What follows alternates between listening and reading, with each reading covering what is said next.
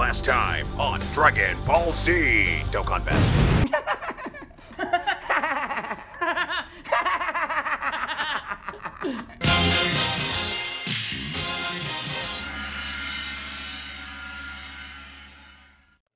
Alright guys, Nolar here, aka Nanolar, and I hope Nanolar is actually good in this case because if you guys saw part 1 in the description below, it was a slaughter fest. It wasn't very good. And hey, shout out to Toon. I know he's been busy, so we had to use a couple of things again, but he's, you know, Nano knows he can do his voice, so he's being commissioned on a couple things. Great intro. Yeah, so I appreciate Toon being here while not being here at the same time. But anyway, so while we're here, just letting you know, disclaimer, Jin-Roh is here with us. He on part 1 definitely in great induction of the Nono juice, or introduction I should say. And yeah, we are not in the most sober state of mind. And of course, it tastes so good though. It tastes so good though. Right now, with the week you and I have both had, it is exactly what we need. Yeah. Yeah. So yeah, for those of you who don't know, as what Toon Rami would say, Dokkan responsibly. So if you are of the age to consume No Juice, by all means, join us in on this ridiculous race that we have. So we are both taking Extreme Int teams on the OG Super Battle Road. And you're probably thinking, like, why the hell would you do OG Super Battle? Like I just said, we're not sober. So there's going to be lots of mistakes, lots of hilarity to ensue. And we just want to make sure at least one of us can clear it, right? So... yeah, I mean, you know what? Part 1 kind of went in my favor, but part 2, the squad I brought is, yeah.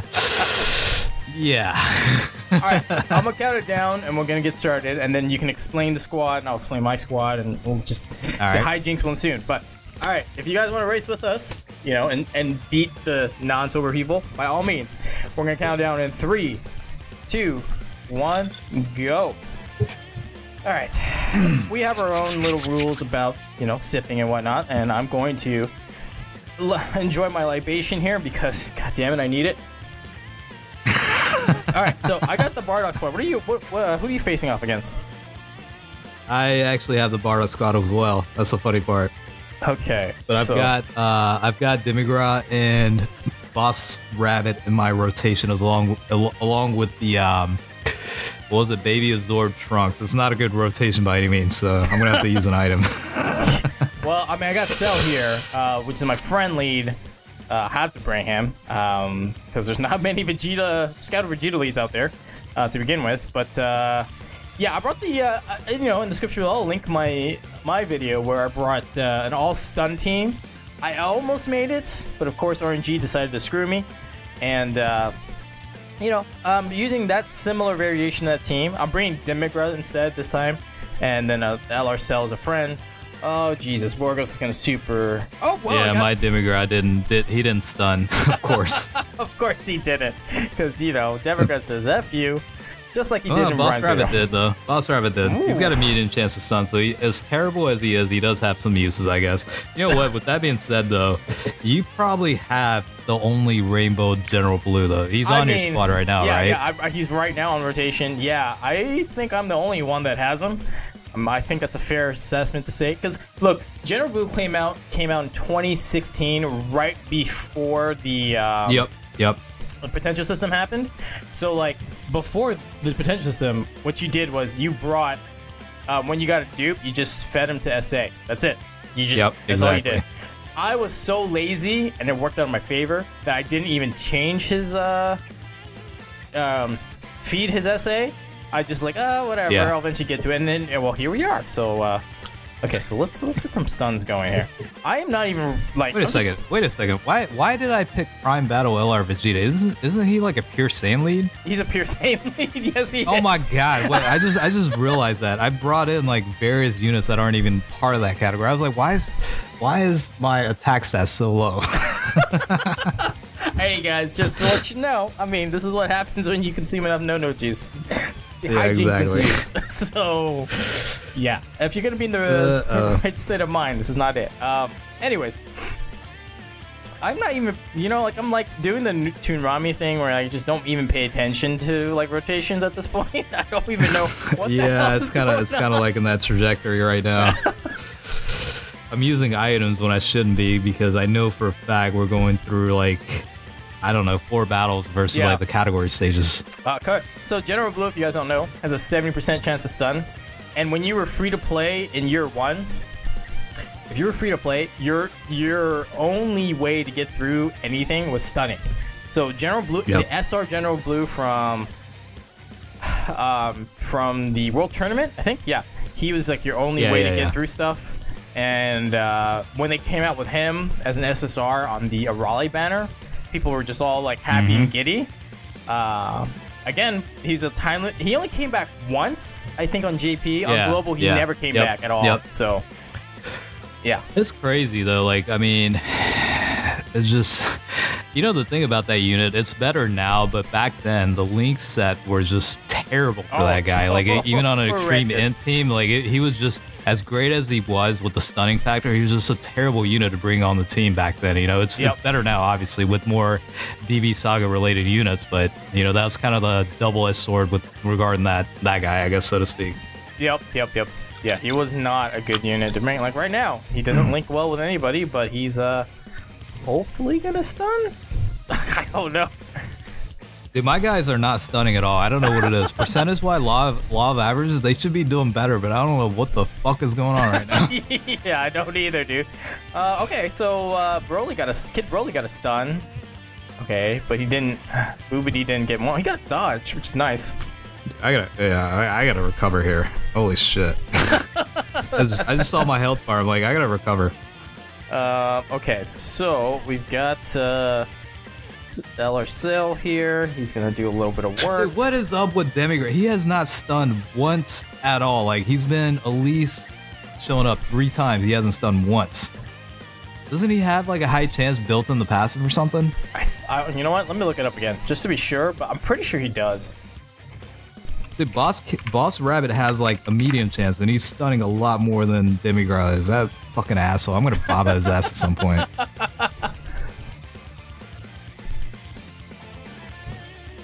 All right, so okay, let's see. What's funny is my cooler, since he's not getting the one of the leader skills, he's rarely had a chance for a super attack. He's just like in the team. Okay, so I got Demigra here. We just need a stun, dude. We just need a stun. I'm doing okay. I'm on the second battle. I'm halfway through. Curlis does stun. Yeah, I've got Shugesh left, and that's pretty much it for the last one. Okay. Let's see. Can I stun here with Boss Rabbit? I think I can. Come on, damn it. Right, you got to stun here. All right, his super's got a rare chance to stun, which is 20%. But his passive has a high chance, which is I think 50. Yeah, that's what I thought. Yeah. 40. Sorry, not 40. 40, not 50. Okay, well we didn't stun anybody, which is kind of terrible. But at the same time, I think I'm okay. Yeah, hopefully Shugesh will die here shortly. I'm like slowly working on the last guy, the first stage. I keep forgetting we have like 3 stages after this. Oh yeah, this is the but again, just to make sure if I didn't make this very clear, we're taking the OG Super Battle Road stages 1 through 10. And you're probably thinking, why? It's so easy. It's, well, we're not sober, so nothing's easy at this point. So yeah, I mean, if you see the squad, you know what we're dealing with right now. It's like, come on, bro. Exactly. This is not easy. This is not easy. Okay, I'm on the 3rd stage now. Dude, I'm running into the problem you had last time where I'm like using items like no tomorrow, and I'm gonna be regretting this probably here shortly. Okay, well, I gotta use a Whis. I don't know if we're gonna get the stun off. All right, come on. Okay, using that. I'm on the second stage. Right, I'm on the second stage. Right. You're on the what? I'm on the 3rd one now. Oh shit! I gotta catch up then. Holy crap! Hey, at least you made it to the 2nd stage. I think I made it once to the second stage last time. So, hey, you're doing a lot better than I did. And on that regard, here's a gulp. Oh shit! I gotta catch up. All right, Cell just transformed at least. That's rare to see. Only in these conditions will you see that happen, right? You would only see it here. If anywhere else, you wouldn't see it. You gotta force it to happen. All right, we got one stun on Trunks. So that's actually not bad. Shit, I'm about to get the Dokkan mode, and I'm still on the second stage. That's how bad this is right now. What was the video you did a while back? It was like extreme strength, right? You had like 5 or 6 Dokkan modes on that run or something. It was actually extreme. I think it was either extreme strength or extreme int, and I took the like the minus 40% like int enemies attack or something like that, or tech enemies or whatever, and whoa, okay, I'm not sober at all because I just missed like half of the Dokkan mode bubbles.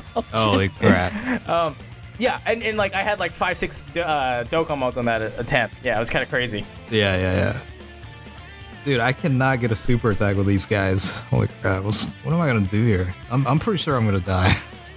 Alright, I'm moving to stage 4 right now. I can't keep use items. I can't keep use items though, like that's the problem. You know what? I would actually be very proud if I cleared this, considering I'm like missing a leader skill. Yeah, that's actually pretty good. I'm not gonna lie. Oh shoot! All right. Who are you facing right now? 4th stage. I'm on the 4th stage. It's Goku, Gohan, and Goten. Oh yeah, I gotcha. Okay, so I'm hoping I stun at least one of them. Okay, let's see. 900. That is a weird part, yeah. That's a weird part. They're not really stunning as much as I was hoping they would.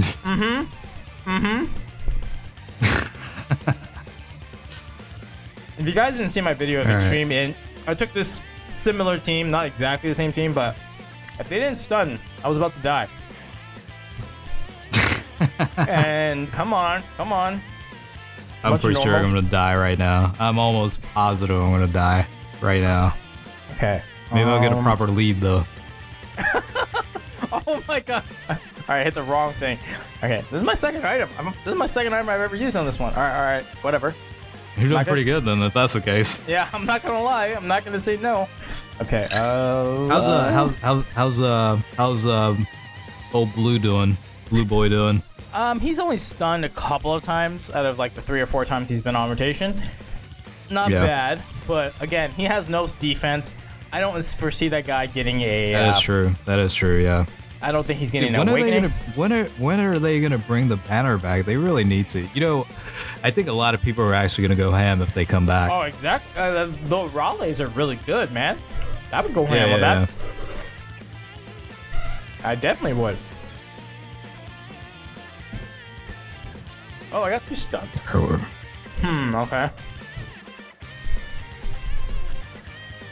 Okay, so we'll go kill Gohan here. What are you eating? It sounds like you're eating something. I'm eating a little popcorn. Yeah, I mean, if you guys don't know, when you're consuming no juice... You got the munchies. You got the munchies. Yeah. Which is weird, because I just ate dinner like 2.5 hours ago. Oh, that was me. That was me last night. I ate like a solid meal for dinner, and then like 3 hours later, I'm like, I'm kind of hungry again. Yeah, so, this is the state I'm in right now. Alright, I'm not doing too bad, honestly, all things considered. I might actually clear the second stage finally. We'll see. Oh my god, you're still on the second stage, holy shit. Okay. Wait, who did you bring as a friend? That's my question. I brought the LR Cell as the friend lead. Okay. So he's helping. He's helping a lot. Yeah, I mean, but again, he's not a Saiyan, so he's not getting the boost from Vegeta. That's very true. That's also very true. I'm actually kind of like surprised I've gotten this far with such a handicap. But hey, man, that's a feat of accomplishment right there. You know. I might as well use the ultimate attack. I rarely see LR Cell with the ultimate attack. I'm gonna pull that off finally. Definitely, dude. Like, I was actually thinking about this the other day. I'm still pissed about how you can never see LR Gohan transform. Oh, yeah. Like, it's just so rare for that to happen. Like, it just makes no fucking sense to me how they did that, you know? No, I agree. And I am done. 12 minutes and 17 seconds. God damn it. All right, I just got on the third stage. Well, by all means, just keep going. No, dude, I 100% agree because, look, I mean, I did a discussion video, which, I mean, I don't know when this video is coming out, but if you see, if it's out, I'll link it in the description below. But the point is, like, the transformation mechanic is cool, except I don't want to wait to transform to get to the unit I summoned for. Like, I summoned for Super Saiyan 2 Gohan. I didn't summon to just play with Super Saiyan 1 Gohan. You know what I mean? Even as good as he is, that's not the point. I want to see him be transformed. I want to see him nuke somebody to death. Like, that's why I summoned for him. So, to be fair, I think they learned their lesson and definitely change the mechanics for Buu Tanks and Angel Vegeta and Goku.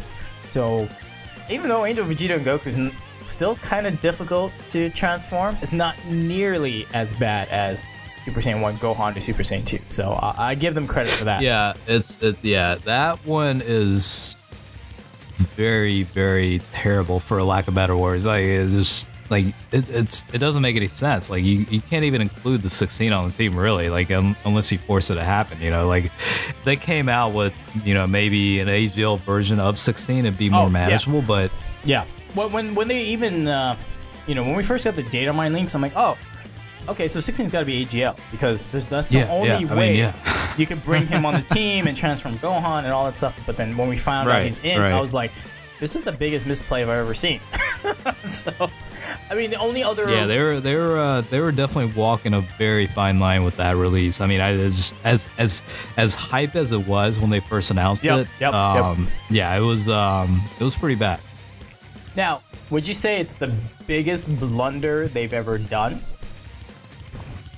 That's my question. I don't know. I would have to actually think about that. I mean, it's definitely up there. I mean, we've had our fair share of blunders, and if we're being technical about it, you know, with the glitches or the misinformation displayed on the banners or whatever, you know, that's a whole different separate piece of the conversation. But I feel like, personally, it's a pretty substantial blunder they pulled off with that, because it restricted the unit that much, where, like, really, I'll put it to you this way. I was running a Kamehameha team just to test out units, you know, including the strength LR Vegito, right? Just because it was a lot of fun to run that team. But it almost seemed like Gohan was a detriment to that team, because I could never see him transform. I got, like, halfway into Infinite Dragon Ball history, I got so turned off I quit the game. Like, you know what I mean? Like, I was like, I ain't playing this shit, you know? So, like, I don't know. I really do feel like they really did restrict the unit in that regard. I mean, that's just the way I look at it. But I don't know. What's another blunder that they really messed up on? Look, I'm a little bit blurred with, you know, the state of mind I'm in right now. It's kind of hard to kind of pinpoint it. But I don't know. Let's talk about that. What's another blunder they pulled off?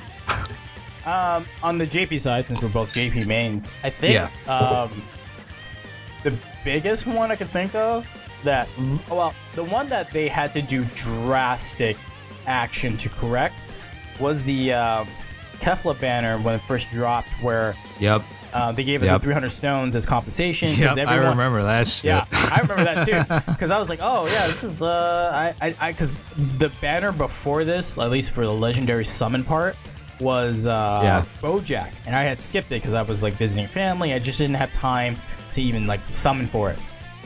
And I remembered on the Kefla banner, I was like, well, you know, whatever. I'm just gonna go deep because I didn't get Bojack. I want Bojack, even though he's unfeatured, whatever. And then all of a sudden, I got 300 stones back. I'm like, what the hell happened? And even at that moment, if you remember, they literally took down the banner, and there were no banners live. Period. Yeah. That is the strangest thing I've ever seen in a gacha game. You know what? I made it to the third stage and I died, but that was a good try. All right. But I was gonna say, what was the other banner where it was the Super Saiyan 3 Broly was? Oh, it was Vegeta Blue and the Tech Vegeta Blue and the Strength Rose. Where I was like, God damn! I should have spent all the stones I had just to get some free summons out of it. I saw that and I was like, that's kind of weird that they did that, but whatever. I pulled the rosé within the first like rotation because it was a 3+. Right. This was in 2018. Christmas, the New Year's banner. So it was like December 26th. We should totally do a video on the fuck ups that Bandai did. Oh my god! I mean, there's so many, dude. There's so many. But yeah, like this was December 26th, 2018. And like this was their New Year's banner. This is their dual Dokkan Fest, and it was Tech Vegeta Blue and Strength Rosé. And I saw that, I was like, oh well, okay, I'll summon on the Rosé banner. But I got Rosé within like the first rotation. And then I was like, all right, I'm going all in on Tech Vegeta Blue, which is the stupidest, like in hindsight, it was the stupidest thing you could do because if you guys don't know, what happened was they put the Awakened SSR, the TUR art of Super Saiyan 3 Broly on the banner. Technically speaking, that is false advertising because you don't pull Super Saiyan 3 Broly like that. You pull him as just this base SSR. So they had to take drastic measures. They took down the banner, I think within the first like couple of hours, because I was awake when the banner first dropped. I was like, fuck, I should have summoned when I had a chance. And then then they're like, okay, we'll refund anybody who summoned on that Rosé banner that had the Awakened Super Saiyan 3 Broly. They got all the stones refunded. So I got maybe 150, maybe 300 stones back. Like I did 1 or 2 rotations because I pulled him. Yeah. And I was like, okay, whatever. And then that's all I got was 300 stones. I think like Truth got 900 or 1,200 I remember stones. hearing about that shit. I remember like because it came out early morning, and by the time I woke up and was thinking about summoning, they already took care of that shit. I'm like, fuck, I missed out on so many free summons, you know. Which for the rest of you guys who aren't maybe a little bit of dolphins or whales or whatever.